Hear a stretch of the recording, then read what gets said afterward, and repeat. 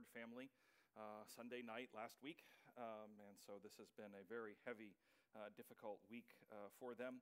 The funeral is this afternoon at 4 p.m. at the Life Point Church, I believe, and then we are hoping to have the information for the GoFundMe page that's been set up for Veronica and Tom. If you would like to give something toward that and just put it in our box, just earmark it, and we'll make sure that it gets to the right place. So you're welcome to do that as well as a part of your offering or tithes or whatever it is this morning. I think that's all the announcements we have. Some other prayer requests, but we'll bring them up when we pray together. So let's begin with a psalm. We're going to begin with the first part of Psalm 40 this morning. We'll let that lead us into worship this morning. Psalm 40 has these words to say: I waited patiently for the Lord, and he inclined to me and heard my cry. He drew me up from the desolate pit and out of the miry bog and set my feet on a rock, making my steps secure. He put a new song in my mouth, a song of praise to our God. Many will see and fear and put their trust in the Lord. Happy are those who make the Lord their trust, who do not turn to the proud or to those who go astray after false gods. You have multiplied, O Lord my God, your wondrous deeds and your thoughts toward us. None can compare to you. Were I to proclaim and tell of them, they would be more than can be counted. Sacrifice and offering you do not desire, but you have given me an open ear. Burnt offering and sin offering you have not required. And then I said, here I am, in the scroll of the book that is written for me. I delight to do your will, O my God, and your law is within my heart. Our great and gracious Heavenly Father, we thank you for this opportunity that we have to gather in your name this morning, to hear from you, to articulate our praise to you, to once again course correct and readjust our lives so they're oriented toward your kingdom and your purposes in the world. We pray that your Spirit would just inhabit this place today, that you would be with all of us, be particularly with the Ward family and their very deep grieving from this tragedy this week, and help us as your people to come alongside them and support them in all the ways that we possibly can. But now, Lord, we give all of this time to you, and we pray that it would resound to your honor and your glory, and in your name we pray. Amen and amen. I'd invite you to stand as we worship the Lord this morning.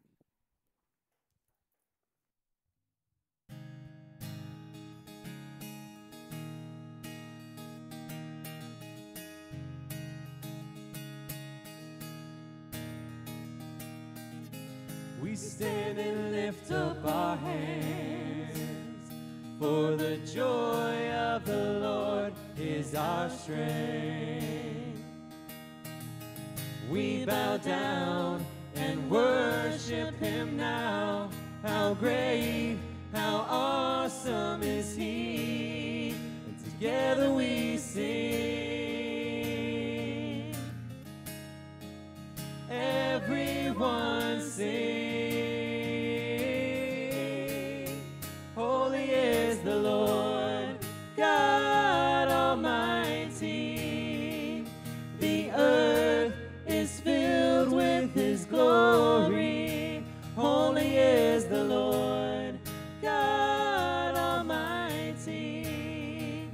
The earth is filled with his glory. Yes, the earth is filled with his glory. We stand and lift up our hands, for the joy of the Lord is our strength. We bow down and worship him now. How great, how awesome is he, and together we sing. Everyone sing. Holy is the Lord, God Almighty. The earth is filled with his glory. Holy is the Lord, God Almighty. The earth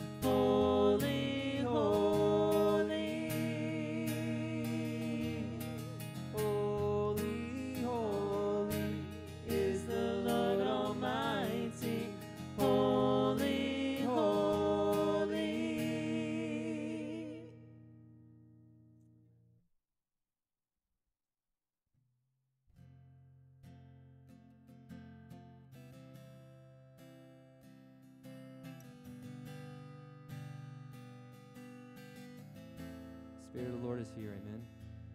Where two or more are gathered, He is here in our midst. He is holy, we're unworthy, but by the cross, He has made us His own. He has made a way that saves.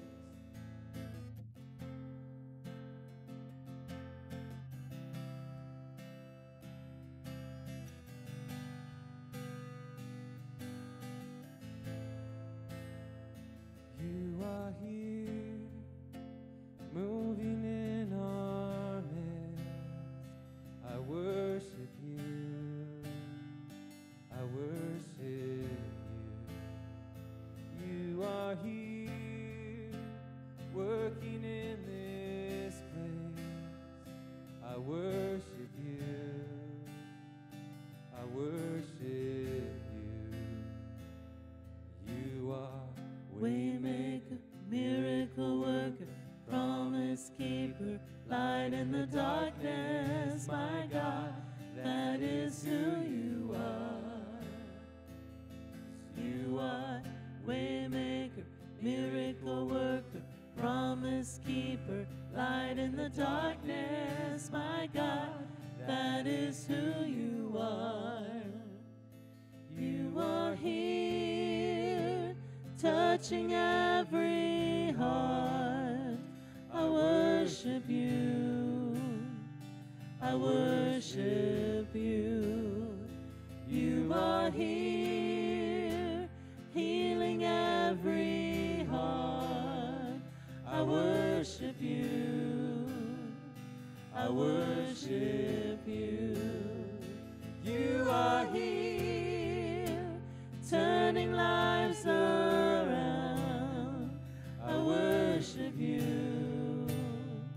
I worship you. You are here, mending every heart. I worship you. I worship you. Waymaker, miracle worker, promise keeper, light in the darkness, my God, that is who you are. You are waymaker, miracle worker, promise keeper, light in the darkness, my God, that is who you are. That is who you are. That is who you are. That is who you are. That is who you are. Even when I don't see it, you're working. Even when I don't feel it, you're working. You never stop. You never stop working. You never stop. You never stop working. Even when I don't see it, you're working. Even when I don't feel it, you're working. You never stop. You never stop working. You never stop. You never stop working. Even when I don't see it, you're working. Even when I don't feel it, you're working. You never stop. You never stop working. You never stop. You never stop working. Even when I don't see it, you're working. Even when I don't feel it, you're working. You never stop. You never stop working. You never stop. You never stop working.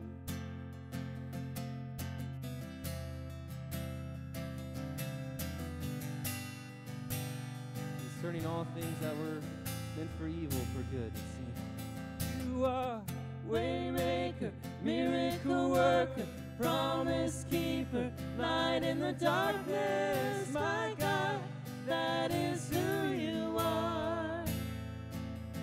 You are waymaker, miracle worker, promise keeper, light in the darkness, my God, that is who you are. That is who you are. That is who you are. That is who you are. That is who you are. That is who you are. That is who you are. That is is who you are. And he has many different names: Prince of Peace, Ancient of Days. This song here is a song that we haven't done in a long time, so some of you may not know it. It's called Canons, but it's referring to that because it's talking about how, again, the music of the universe plays his melody. There's constantly, tension in this world, right? And then just like these guitar strings, the only reason they're going to make noise is because there's tension held between them. And so when that tension arises and we trust and we have faithfulness in him, just like he had faithfulness on the cross, he will get us through, and he'll actually play this song right through the universe, as we can see. And so what's so cool is in the chorus it says, "You are holy, great, and mighty. The moon and the stars declare who you are." So even if we don't, the universe does, right? And so how much greater it is to be a part of that. And the next line says, "I'm so unworthy, but still you love me," right? So because again, we're fallen, right? We all know that. We all, have sin in our lives, but he has redeemed us from that. All because of what he's done. He's made us worthy. He said we were worthy of the price to send his own son to die for us. And so as we sing this next song, we're not just worshiping him for his creation and all that he's made and what is bright and beautiful, but also how he takes us that is so broken and makes us beautiful and back into the image that he originally created us to be. So let's sing this.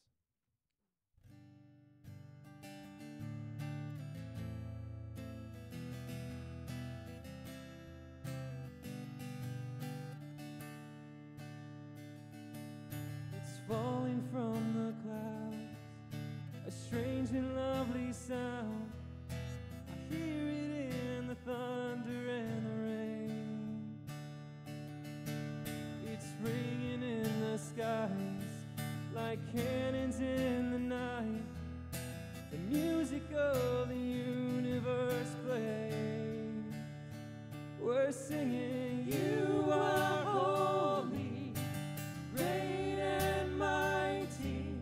The moon and the stars declare who you are. And I'm so unworthy, but still you love me. Forever my heart will sing of how great you are."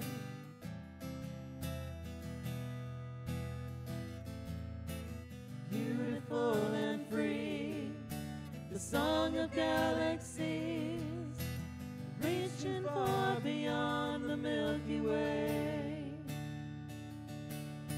Let's join in with the sound. Come on, let's sing it out as the music of the universe plays. We're singing, "You are holy, great and mighty. The moon and the stars declare who you are. And I'm so unworthy, but still you love me. Forever my heart will sing of you. All glory, honor, power is yours, amen.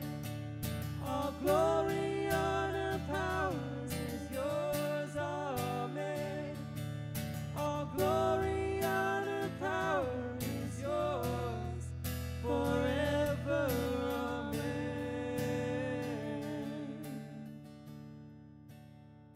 We're singing, "You are holy, great and mighty. The moon and the stars declare who you are. And I'm so unworthy, but still you love me. Forever my heart will sing of you.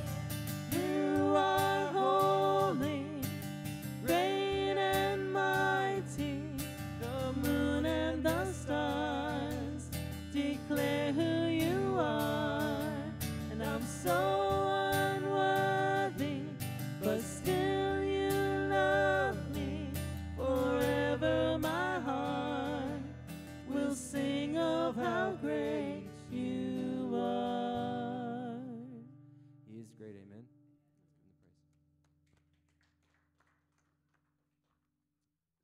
seated.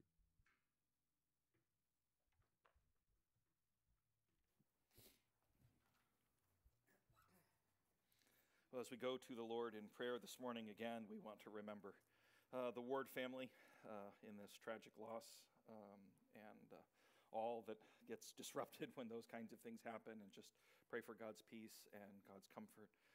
Barbara has requested prayer for her granddaughter, Dara. Is that right? Okay. She's struggling with some liver problems that are really, and she's only 37, but there's some issues there the doctors haven't figured out, and so we want to pray for her in this challenging time as well. Any report on your brother? How's he doing?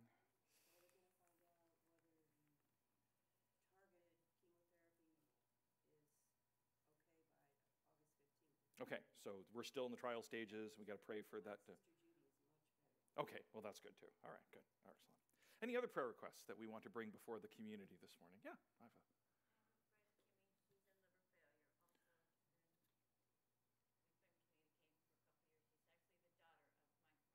Okay.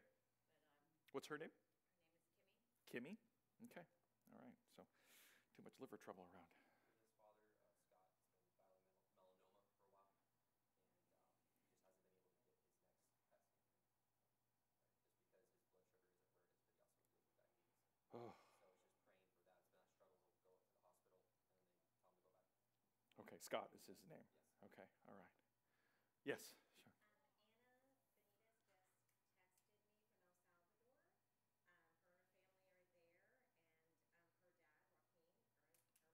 Mm-hmm.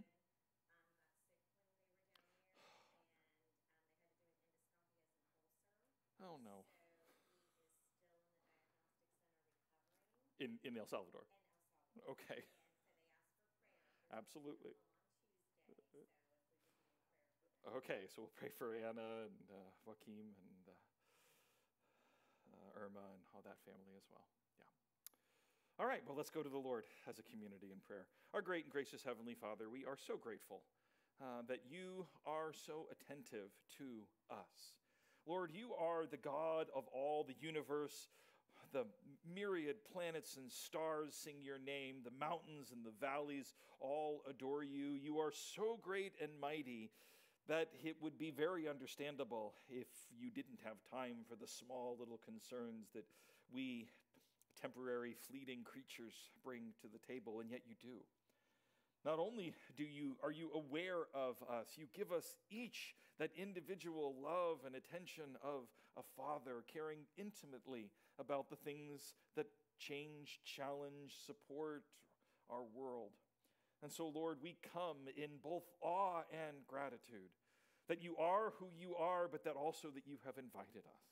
That even when we were far from you, you made all of the efforts and all of the sacrifices to build a bridge across the gap that we created, to span that with your love, with your Son, and bring us back to you. So, Lord, we are profoundly grateful today. And because we know who you are, because we know that you are the sovereign Lord of the universe, that you are love incarnate, that you know us, and that you are faithful in ways that we can't even comprehend, then we have confidence to bring to you all of the concerns that we've got. Lord, you know, because you walked around in a body like ours, how fragile our earthly frame can be. You know that a lot of our struggles have to do with those sort of health issues. And so, Lord, we pray that you would be in all of those situations, Lord, that have been mentioned today. Pray that you would be with Dara and Kimmy and the liver struggles that they are facing. We pray that you'd give the doctors and the nurses wisdom, that you'd find ways for treatments or transplants or whatever it is that would allow them to flourish and move forward. But also we pray that you would give them that comforting sense that even though they walk through the valley of the shadow of death, they need fear no evil because you are with them. And that whatever it is that our earthly journey comes to the end, you hold us even then in your hands and bring us to yourself. And so, Lord, we just pray for both healing and comfort and peace in situations like that. Pray that you'd be with Anne's family, Be with Mike as they're still trying this cancer treatment, Lord. We pray that it's going to be very effective, but we're grateful that her sister is feeling so much better. Lord, we pray that you would be with Hannah and Irma and Joaquim and El Salvador, and we pray that especially you'd be with Joaquim in the diagnostic center. Lord, we pray that you would just heal this quickly so that they can get back from their trip. But even then, Lord, we pray that you would be using it. Even as you always do, those disruptions in our lives, those things that feel so off, you are always able to turn them into your purposes and your kingdom. And Lord, we pray that that would be the case here. Pray that you'd be with Scott as he's challenged by these melanoma issues and his blood sugar. And Lord, we pray that you just help things to stabilize so that his treatments can move forward and that he can be victorious in this battle against cancer. Lord, those words feel so scary, and it's very easy to feel at unease when things like this happen. But Lord, we pray that you would just be a comforting presence to him, and that you would be working a healing work in his body as well. And of course, Lord, our thoughts are drawn to the Ward family today in this profound and unexpected sense of loss. Lord, we know that the world doesn't always operate by the kinds of rules that we wish that it would. And sometimes when it happens in the news or it happens far away, we can always say, oh, gee, isn't that tragic? But when it hits close to home, then we're struck with just how unexplainable these kinds of things are. And this tragic accident and the gaping hole that it's left in the Ward family and the Evergades community and all of the people who knew Thomas and all of that. So Lord, we just pray that your comforting presence would be with them, that you'd be there in that funeral, that you would just be a felt presence. And that even if we can't always articulate what it will look like, we know that in you it will be okay. That you are of a way of turning tragedies into triumphs, that you will be with Veronica and the little children, and that you would guide and direct them as they're now going to have to grow up without a father. Lord, inspire your community to come around them, particularly that Life Point community, and encourage and uphold them. Lord, we pray that your people would be generous in supporting that family and the loss of this husband and breadwinner. And Lord, we just pray that you would be there. You know what it's like to lose a son. You deeply acquainted with the griefs that our world inflicts on us. And you are there in the muck and the mire with us in them. But you also lift us out of those things. You turn our mourning into dancing. And so, Lord, we pray that that would be the case here. Be with all of the other members of our community that are still continuing to grieve, even a year into the loss, as we are just feeling the gap of people that are gone. Be with the Bonura family and the Ivy family and the Rios family and those others that have lost someone in this past year and even in recent days. We pray that your comfort would be with them and that you would give us the opportunity to trust again in you, even perhaps especially in those places where we don't see what the good will look like on the other side of that. And Lord, now as we turn to your word, we pray that you would just inspire your words on these pages to resound to us today, that your message, your glimpses into who you are and who we are and who you have called us to be would be clear through your word. May your Spirit make it come alive for us. In your precious and holy name we pray. Amen and amen. For 3 years, in the late 1990s, I had the chance to live in the country of Belgium. I was working on a postgraduate degree there. And when you think of Europe, and you think of all of the sort of stereotypical touristy things that you think of Europe, Belgium is probably not the first country that comes to your mind. Maybe you think about things of history, maybe you think about food, maybe you think about castles, you think about cathedrals, and the things that you normally think about are the big splashy knowns that everybody knows. You know, you think about Dover Castle or Notre Dame in Paris. When you think about those things, Germany, Paris, England, those are the first countries, Italy, those all come to your mind, but usually not Belgium. Belgium's a nice little tiny country tucked north of France and south and west of the Netherlands. It's kind of a forgotten corner of Europe. But the cool thing about living in Belgium is that it has everything that Europe has to offer, just in sort of little miniature and unknown. Beautiful castles, amazing cathedrals, fantastic food. I used to tell people all the tastiness of the French without the fussiness. So it's a combination of French and German cuisine, so you get German proportions but French quality, and it was awesome. If you want to go on an eating vacation to Europe, go to Belgium. Not very well known, but it has all of that in miniature. And you could have a complete European vacation. Everything's close together, nothing's very far apart. Visit Brussels and Bruges and Ghent and Antwerp, and you'd feel like you had been to Europe.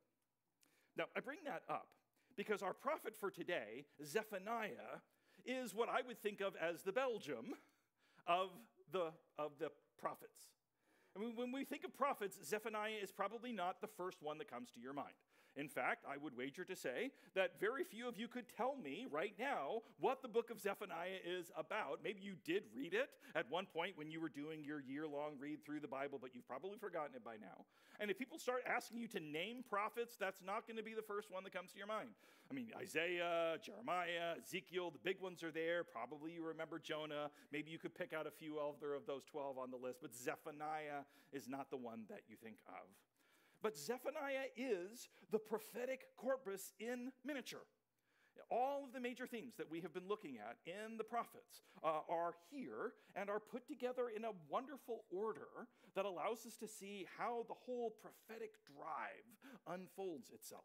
Throughout these summer months, we've been exploring all of these so-called minor prophets. Minor not because they're not important, but just because they're smaller than the big guys, Jeremiah and Isaiah and Ezekiel. And we've been seeing the same kinds of themes that have come out. We've been talking about how God brings out these prophets when things are going wrong, when God needs to challenge God's people and warn them of the direction in which they are heading, because it is going to be a dead-end street. We've talked about the wrath of God and what it means for God to actually care. If you have a God of love, then de facto you have a God of wrath. A God who doesn't get angry is a God who doesn't care, and God cares very, very much. And when you can see the things that make God angry, you can see the kinds of things that God cares about. And they don't tend to be the things that we in our culture typically idolize as the important things to care about. We've seen that God is on the side of the poor and the oppressed. And what really trips God's trigger, what makes God angry, is when people exploit, consume, other people and use their God-given power to diminish other people rather than lift them up. Now, again, we do have to remind ourselves that God is not a biological creature like us. When we talk about God's anger or God's wrath, we're not talking about God having an involuntary response that he's going to fly off the handle and smite somebody. God's emotions are ununderstandable to us. Our emotions just kind of simulate those. But they are what motivate God to act, just like our emotions are what motivate us to act. And so God is motivated to act because God cares. And when God's people, even God's people, begin to misuse God's world, misuse other people created in the image of God, God cares enough to address that. And so we're going to look at the prophet Zephaniah today. It's only 3 chapters, and so we're just going to walk gently through each of them, probably 6 pages in most of your Bibles. But again, the prophetic movement is so typical and classical that if you just wanted to remind yourself, what are prophets about? What are they doing? What do they care about? The wrath of God, the call to repentance, the assurance that God is going to redeem Israel from their enemies, from their own malfunctions, and a call for praise at the end of it. That is the order of the book of Zephaniah. And we're going to explore that and just comment a little bit about it. Zephaniah is, again, writing pretty much around the same time as the other prophets that we've been studying recently. The big bad guy of the time, Assyria, has already taken out the northern kingdom of Israel. That happens in 722. Judah, the southern kingdom, manages to avoid getting taken over, but ends up having to pay heavy tributes. Then Babylon comes and takes out the Assyrians, and they don't stop there, and Babylon's eventually going to come, and by 587 is going to take out Judah as well. Zephaniah is writing in the interim. He's writing when the destruction of the southern kingdom is still avoidable. There are still things that they could do to turn around from the way that they have been going. And so you hear these calls for repentance and these announcements that God is not happy. and that God is going to be moving because the things that God cares about are being compromised. So if you can find it in your Bible, look it up in the table of contents, flip through the minor prophets. Once you find Habakkuk, you're almost there. The book of Zephaniah, we're going to listen to what the word of the Lord has to say there. Zephaniah, beginning with the first chapter and the first verse. The word of the Lord that came to Zephaniah, son of Cushi, son of Gedaliah, son of Amariah, son of Hezekiah, in the days of King Josiah, son of Ammon of Judah. Now, just by the way, Hezekiah is not a very common name in the scripture. The fact that Zephaniah has Hezekiah as one of his forefathers probably indicates that he's got some royal lineage or blood. Hezekiah was the guy who was king when Isaiah was doing a lot of his prophecy. So it's very possible that Zephaniah has some connection to the royal family. That's not a very common name, so we're allowed to assume that he's got something of that privileged perspective that he's bringing to the table. And this is what God tells him to say. I will utterly sweep away everything from the face of the earth, says the Lord. I will sweep away humans and animals. I will sweep away the birds of the air and the fish of the sea. I will make the wicked stumble. I will cut off humanity from the face of the earth, says the Lord. I will stretch out my hand against Judah and against all the inhabitants of Jerusalem. I will cut off from this place every remnant of Baal and the names of the idolatrous priests, those who bow down on the roofs to the hosts of heaven, those who bow down and swear to the Lord, but also swear to Milcom, those who have turned back from following the Lord and who have not sought the Lord or inquired of him. So the book of Zephaniah begins with a really dark pronouncement. And like so many of the prophets, we have to hear this in the right way. God basically says, through Zephaniah, that he's going to destroy everything. I will wipe off humanity from the entire face of the earth. That is, by the way, exactly what God said before the Noah story starts. That's it. I've had it. All of the human beings are nothing but miserable. I'm going to wipe them out completely. God announces how he feels, and God announces God's intention. But again, we have to be very careful with these prophecies. They are telling us about who God is. They're not giving us newspaper reports of future events, because this didn't happen. God did not wipe out everything from the face of the earth. In fact, God promised after the Noah story that he would never do that again. But you need to hear very clearly that God is fed up. He is fed up with the way that people are acting. And the particular thing that is sticking in his craw right now is the false religion. It is the false religion that is the core of what he's saying there. I'm going to get rid of the idolatrous priests. I'm going to get rid of all those people who follow idols. Yes, they do pray to the Lord. They do ask things of him. But they're also following other gods. And the perpetual problem that Israel had always had, the one that God is always poking them for, is they keep wanting to pay the God and game. The God and game. We want God, but we also want good crops, and so maybe it'd be a good idea to sacrifice to Baal too, just to sort of hedge our bets. We want God, but we also want, victory in battle, and so maybe getting a few of these other battle gods on our side wouldn't be a bad idea, right? It's the God and game. We want God and Baal. We want God and Milcom. We want God and power. We want God and money. We want God and fame. We know the drill. We want to fit God into the other things, but also hedge our bets so that, if God doesn't come through to us, we've got options, right? And that just reveals Israel's faithlessness, because the God and game for Israel never works. The ands always become more important. And God only gets to be God when he gets to be God exclusively. So that's the gripe. Now, again, God is announcing God's intention, but we all know God's not going to fulfill that intention, because even though God feels that way, God's merciful nature is always stronger than his judging nature, and God's wrath is always redemptive, not merely destructive. But we have to keep that in mind. God's fed up, and what he's fed up at is this God and false religion game. Verse 7, be silent before the Lord God, for the day of the Lord is at hand. The Lord has prepared a sacrifice. He has consecrated his guests, and on the day of the Lord's sacrifice, I will punish the officials and their king's sons and all who dress themselves in foreign attire. On that day, I will punish all those who leap over the threshold, who fill their master's house with violence and fraud. On that day, says the Lord, a cry will be heard from the fish gate, and a wail from the second quarter, a loud crash from the hills. The inhabitants of the mortar will wail, and for all the traders have perished. All who weigh out silver are cut off. At that time I will search Jerusalem with lamps, and I will punish the people who rest complacently on their dregs, and who say in their hearts, the Lord will not do good, nor will he do harm. Their wealth will be plundered, their houses laid waste. Though they will build houses, they will not inhabit them. Though they will plant vineyards, they will not drink wine from them. Again, the feeling that the people have is that God really doesn't care. God's not involved. God, we can do our own thing because God's just going to go off and do God's own thing. God won't do good and he won't do evil. He's just not a player. So we're just kind of on our own here. And God's like, wrong. No, I'm very much involved. I do care very much. The great day of the Lord is near and hastening fast. Verse 14, the sound of the day of the Lord is bitter. The warrior cries aloud there.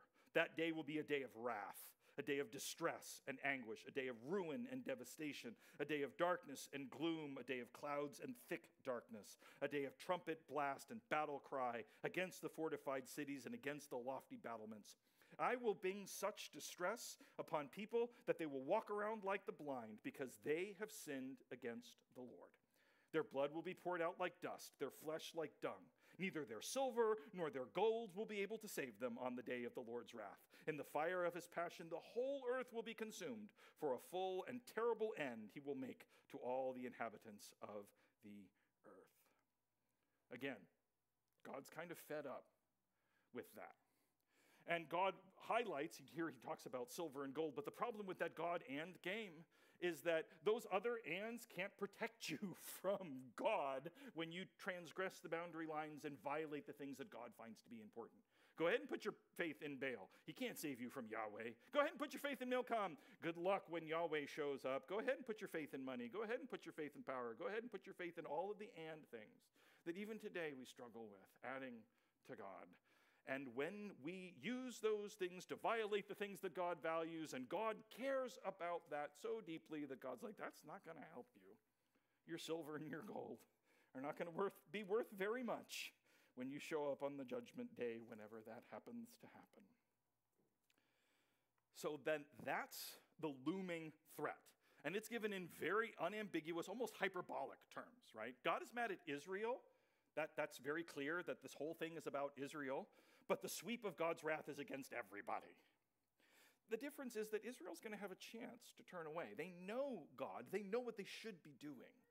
And so after you have this declaration of God's intention of wrathful judgment because people have violated the things that God knows are important, you immediately then get a call to turn around. Avoid this judgment. Fix the things. Chapter 2. Gather together. Gather, O shameless nation. Notice that's singular, that's Israel.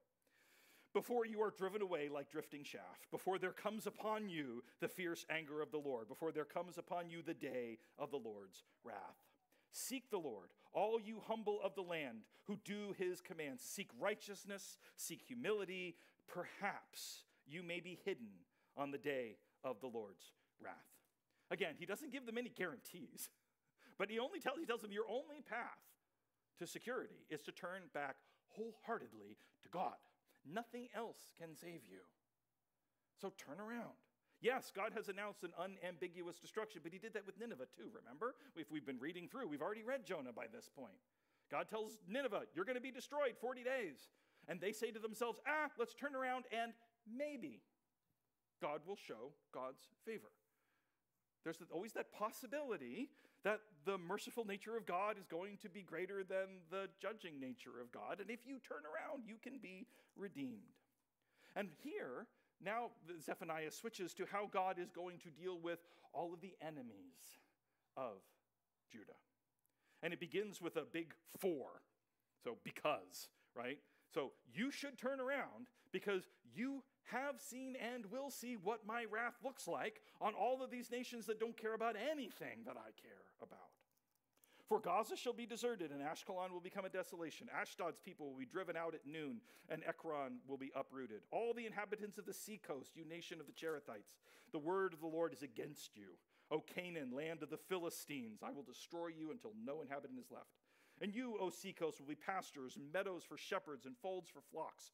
The seacoast will become a possession of the remnant of the house of Judah, on which they shall pasture. And in the houses of Ascalon they will lie down at evening. For the Lord their God will be mindful of them, and will restore their fortunes.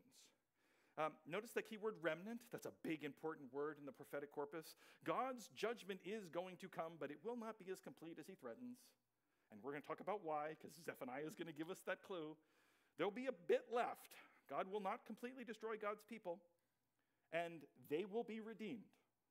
And they will have whatever's left over, because everybody else has been judged by God. Verse 8, I have heard the taunts of Moab and the revilings of the Ammonites, how they taunted my people and made boasts against their territory. Therefore, as I live, says the Lord of hosts, the God of Israel, Moab will become like Sodom and the Ammonites like Gomorrah, a land possessed by nettles and salt pits, a waste forever. And the remnant of my people shall plunder them, and the survivors of my nation shall possess them. This shall be their lot in return for their pride, because they have scoffed and boasted against the people of the Lord of hosts. The Lord will be terrible against them. He will shrivel all the gods of the earth, and to him shall bow down, each in its place, all the coasts and the islands and of the nations. God will be God over all. Also, you Ethiopians will be killed by the sword. He will stretch out his hand against the north and destroy Assyria. He will make Nineveh a desolation, a dry waste like a desert. Herds will lie down on it. Every wild animal, desert owl, screech owl, shall lodge on its capitals. The owl shall hoot at the window, the ravens croak on the threshold, and its cedar work will be laid bare. Is this the exultant cry that lived secure, that said to itself, I am, and there is no one else? What a desolation it has become, a lair for wild animals. Everyone who passes by it will hiss and shake their fist. So again, God is pointing out to them, whether at this point we don't know exactly the time frame of Zephaniah, that this is a prophecy of Nineveh's fall, or an observation of look at what just happened to nations that don't follow God. Because whatever repentance Nineveh had expressed, they apparently lost it pretty quickly, because everything goes back to the way that it was. Look around you. You know that I'm serious. You know that I care about these things. Do something now so that this calamity doesn't come on you. So again, you have that pronouncement of God's wrath. You've got the call to repentance. You have the hope that God will destroy all of Israel's enemies and the remnant will be left. Now he cycles back in chapter 3 to again putting Israel in God's sights, Judah. Ah, soiled, defiled, oppressing city. He's talking about Jerusalem here. How they have, again, become one of those, just like everybody else in the world, grasping, oppressing, diminishing other people. It has listened to no voice. It has accepted no correction. It has not trusted in the Lord, and it has not drawn near to its God. The officials within it are roaring lions. Its judges are evening wolves that leave nothing left till morning. Its prophets are reckless, faithless persons. Its priests have profaned what is sacred, and they have done violence to the law. The Lord within it is righteous. He does no wrong. Every morning he renders his judgment, each dawn without fair, but the unjust knows no shame. I have cut off nations. Their battlements are in ruin. I have laid waste to their streets so that no one walks on them. Their cries have been made desolate, without people, without inhabitants. I said, surely the city, that's Jerusalem, will fear me. It will accept correction. It will not lose sight of all that I have brought upon it. Look around you. See all the judgment that I have already brought. See that I'm serious about the things that I care about. But they were the more eager to make their deeds corrupt. Doesn't stop them. They see what God cares about and they don't care. I'm afraid there's a little bit of a warning in that for us as well. Therefore, wait for me, says the Lord. For on the day when I arise as a witness, my decision is to gather the nations, to assemble the kingdoms, and to pour out on them my indignation, the heat of all my anger. For in the fire of my passion, all the earth will be consumed. And at that time, I will change the speech of peoples to a pure speech. All of them may call upon the name of the Lord and serve him with one accord. From beyond the rivers of Ethiopia, my suppliants, my scattered ones, shall bring my offering. On that day, you will not be put to shame because of all the deeds by which you have rebelled against me, for I will remove them from your midst, your proudly exalted ones, and you shall no longer be haughty in my holy mountain. For I will leave in the midst of you a people humble and lowly. They shall seek refuge in the name of the Lord, the remnant of Israel. They will do no wrong and utter no lies, nor shall a deceitful tongue be found on their mouths, and they will pasture and lie down, and no one will make them afraid. So the tunneling of God's wrath, the focus of what God is going to do when God shows up in anger, isn't utter and complete destruction. It's redemption. That the fire of God's wrath, Zephaniah wants you to know, is a purging fire. When I show up on the day of the Lord, God says, I am going to pour out my wrath. And what that's going to do is purge away all of the bad, leaving the pure and refined good. I will leave in the midst of them a people that is humble and lowly. I will burn away the pride or the proudful ones. I will burn away all of the things that make people move away from God. And again, it's all the nations that are encompassed here, not just Israel. Israel was always supposed to be that point person, right? That symbol for God to reach all of the world. As you remember God's promise to Abraham, I'm going to bless you, and in you all of the nations of the world will be blessed. Israel is a channel for God's worldwide redemption. They are not the only sole focus of God's redemption, and God is very clear about that. I will pour out my wrath. I will get rid of the things that are against what I care about, but I'm not going to destroy everything completely. My wrath is purgative, not merely destructive. God doesn't destroy because he's angry. God gets rid of the things that move against what God cares about. And so the prophet then ends with a note of rejoicing. After starting off with this dark and depressing, God's just going to destroy everything because everything is so bad. No, God's purpose is always redemptive. God will purge us. God will save us even from ourselves. Verse 14, chapter 3. Sing aloud, O daughter of Zion. Shout, O Israel. Rejoice and exult with all your heart, O daughter of Jerusalem. The Lord has taken away the judgment against you. He has turned away your enemies. The King of Israel, the Lord, is in your midst, and you shall fear disaster no more. On that day it shall be said in Jerusalem, do not fear, O Zion, do not let your hands grow weak. The Lord, your God, is in your midst, a warrior who gives victory. He will rejoice over you with gladness. He will renew you in his love. He will exult over you with loud singing as on a day of festival. I will remove disaster from you so that you will not bear reproach for it. I will deal with all of your oppressors at that time. I will save the lame and gather the outcast. I will change their shame into praise and renown in all the earth. At that time, I will bring you home. At that time, when I gather you, for I will make you renowned and praised among all the peoples of the earth when I restore your fortunes before your very eyes, says the Lord. And so the prophet Zephaniah finishes up with that call that says, hey, do you realize that the wrath of God is actually good news? Do you realize that because God cares and because God's going to act, that the end result of all of that's going to be good and not bad? Again, for those who will position themselves on God's side, God's wrath is a redemptive thing, something to be celebrated, because thank God, God cares. The alternative, what the other people were saying before, is that, God doesn't care.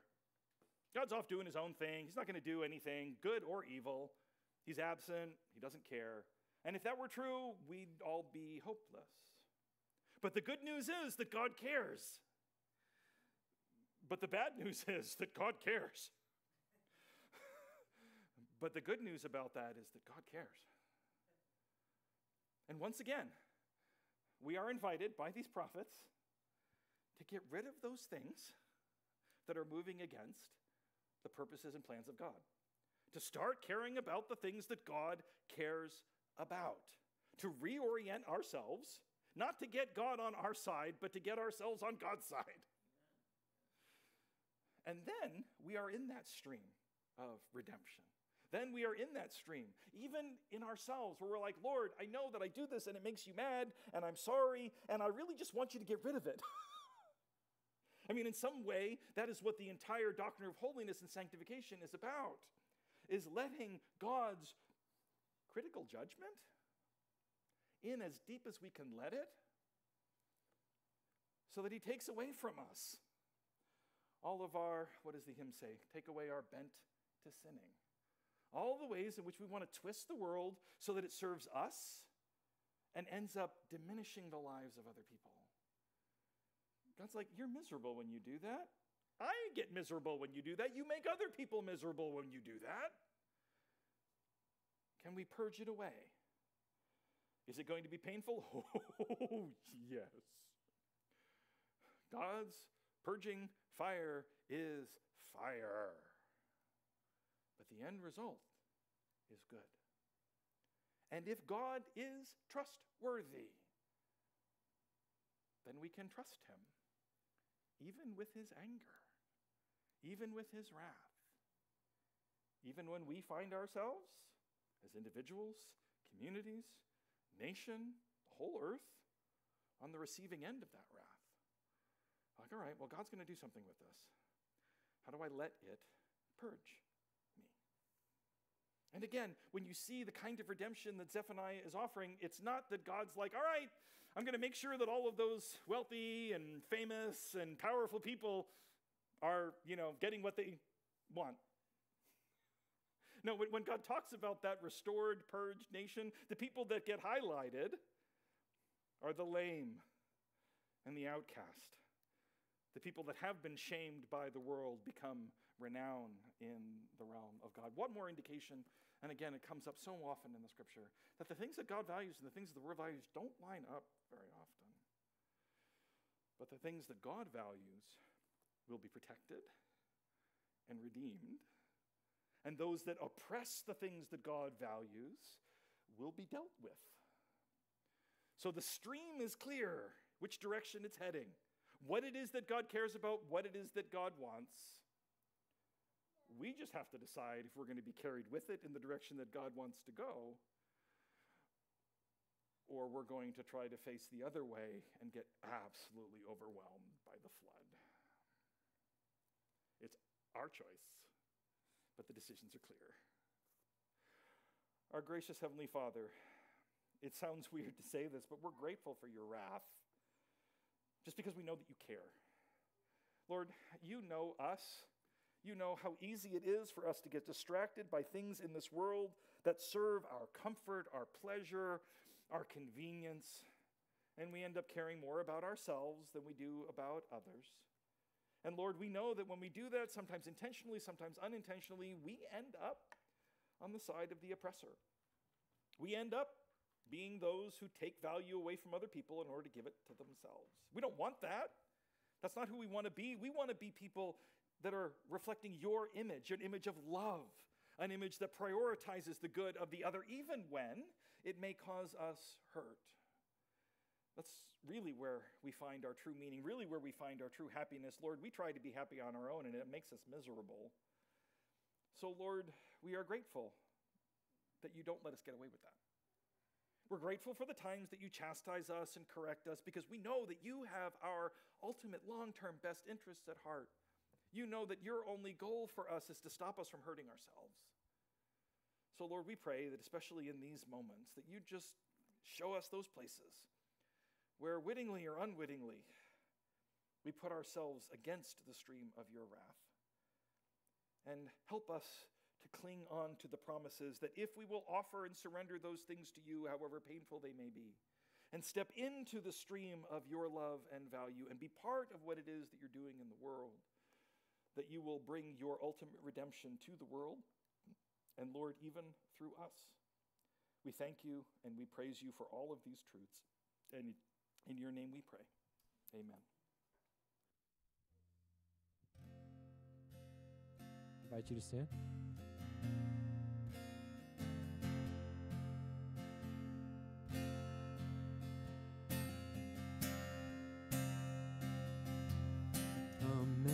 Amazing grace, how sweet the sound that saved a wretch like me.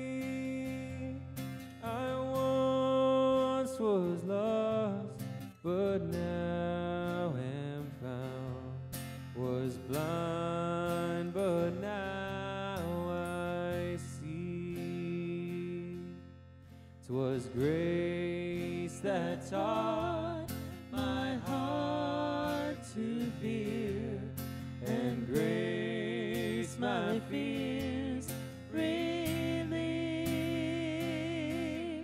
How precious did that grace appear the hour I first believed. My chains are gone, I've been set free. My God, my Savior has ransomed me, and like a flood His mercy reigns.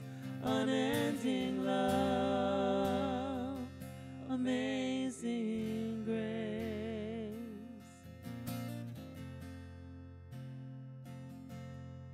The Lord has promised good to me. His word my hope secures. His will my shield and portion be. As long as life endures, my chains are gone, I've been set free. My God, my Savior has ransomed me, and like a flood His mercy reigns. Unending love, amazing grace. My chains are gone, I've been set free. My God, my Savior has ransomed me, and like a flood His mercy reigns. Unending love, amazing grace.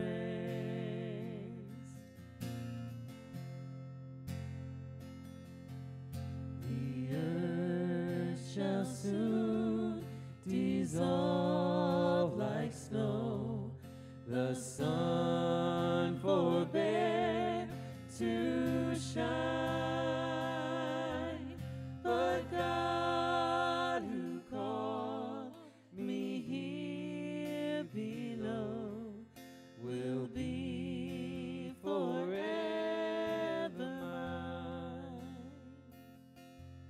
Will be forever mine. You are forever mine. So often when we think about those chains from which God frees us, we think about being bound to something else. But if you think about it, the chains that we're being bound by are just to ourselves. It's like we're in handcuffs, bound to ourselves. Shackles that just tie our ankles together. We're not bound to anything but us. When God breaks them, where we're no longer our first concern, then that frees us up to be exactly what God has called us to be. Receive now this benediction. Go in God's grace and peace as emblems and examples of the redemptive love of God. Thank you for coming. You are dismissed. We have Sunday school afterwards. We'd invite you to join us. And again, if you would like to donate to the Ward family to help them through the GoFundMe, that is, oh, you did get it up there. Wonderful. We'll leave the QR code for the GoFundMe page there. You can also leave anything that you want with us in our little offering house, and we will make sure it gets to the right place. Go in His grace and peace. Thank you so much.